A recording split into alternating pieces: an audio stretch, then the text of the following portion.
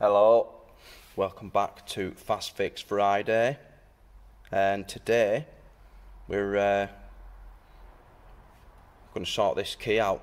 Obviously the buttons have completely disappeared. The key does still work, but you've got to sort of get your fingers right in to get these little micro switches. So we're going to sort this now, because what will happen eventually, these micro switches will give up and you'll either have to get a complete new key or have these micro switches sort of desoldered, new ones soldered on, and it's obviously more time, which means more money. It's come with two keys. Obviously this one's fine. This is the replacement. It was £5 off eBay.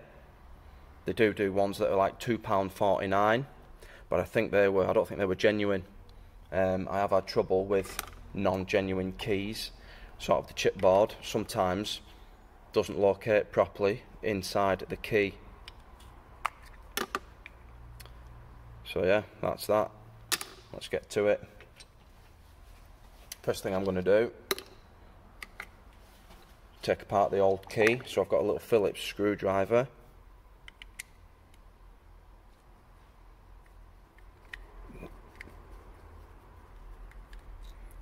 Working on this magnetic tray, and then flat blade into the back, turn it like that 90 degrees and it'll just pop apart. One thing we want is this blade. You could get this new one cut if you really wanted, but because we've already got two keys, I'm not really bothered about having a third blade cut.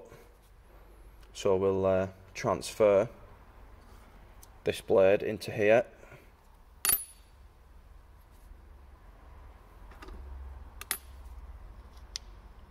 Like so.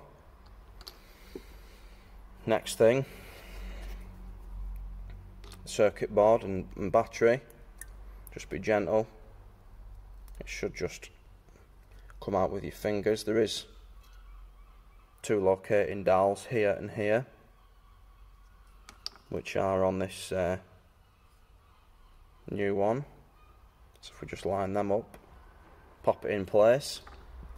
And then the most important thing, this black sort of thing here, is the chip, the transponder, which is obviously responsible for allowing the vehicle to start. It's got a unique code on it, which obviously the ECU immobiliser needs to be able to see, be able to read,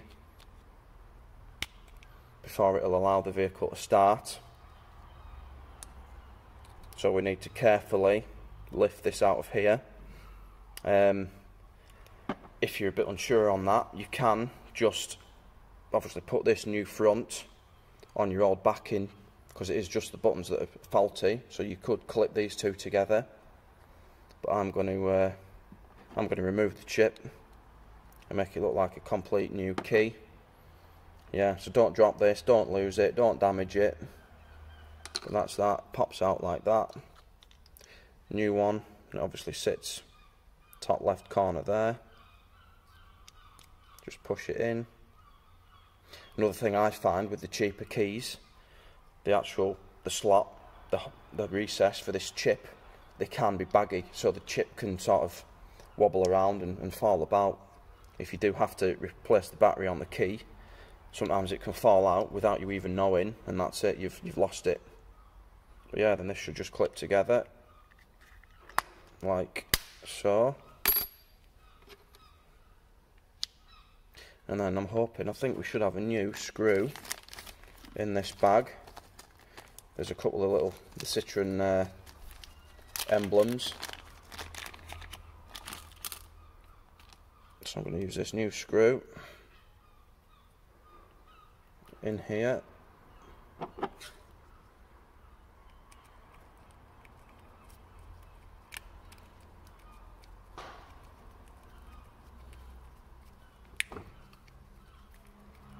Or not. Come on. There we go. Is it going in? Not very convincingly.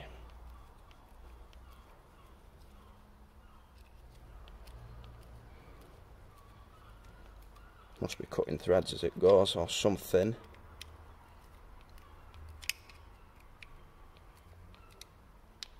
Right, now I'm going to check it works.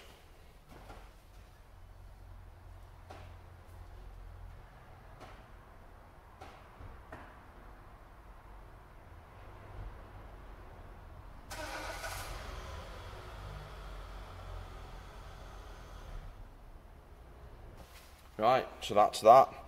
It locks it, unlocks it and starts it. So now it's just these. I don't know if these need gluing in or whether they're just a push fit.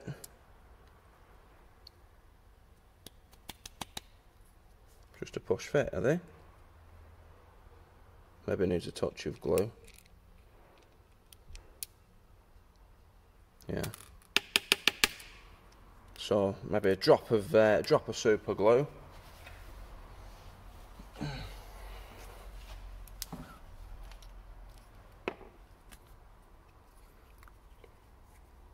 Just going to put a little dab there, a little dab there.